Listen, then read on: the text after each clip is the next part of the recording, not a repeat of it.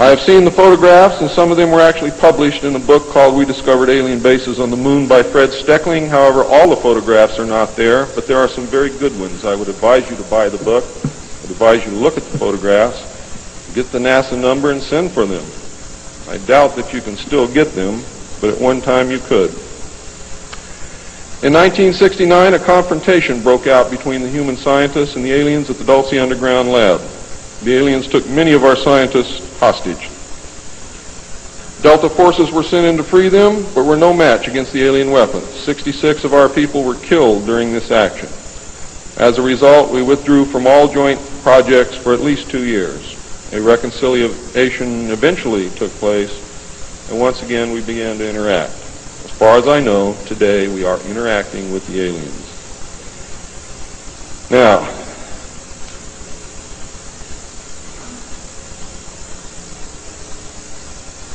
I'm gone past my limit. I'm not going to infringe upon the other speakers. The text of my speech will be on sale outside. I only have one message to give you. I don't care what you think of me. I don't care what you call me. I do care what you do with this information because it is important to our survival as a species. It's important to our planet. It is important for the world. What happens to me is of no consequence, and I knew that when I started this.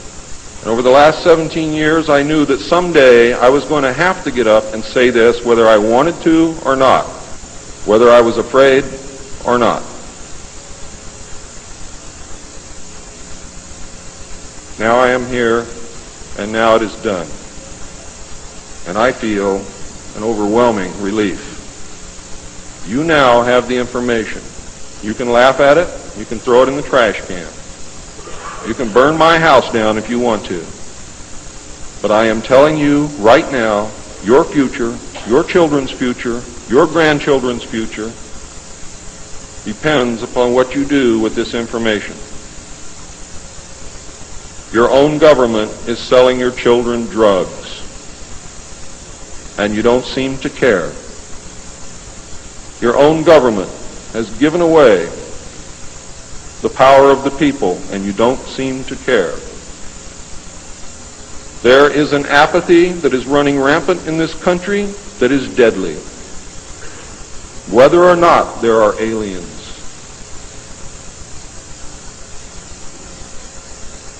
We are truly now at this moment a nation of sheep.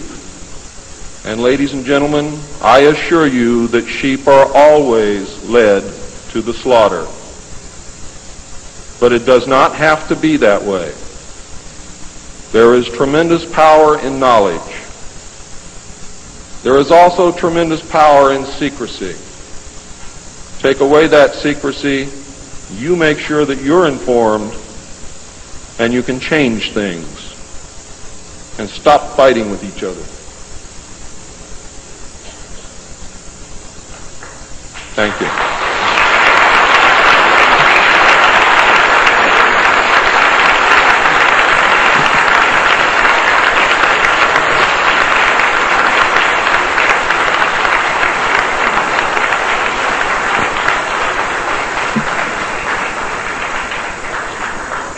This time, ladies and gentlemen, I think a 5-minute break is in order. What do you think, John?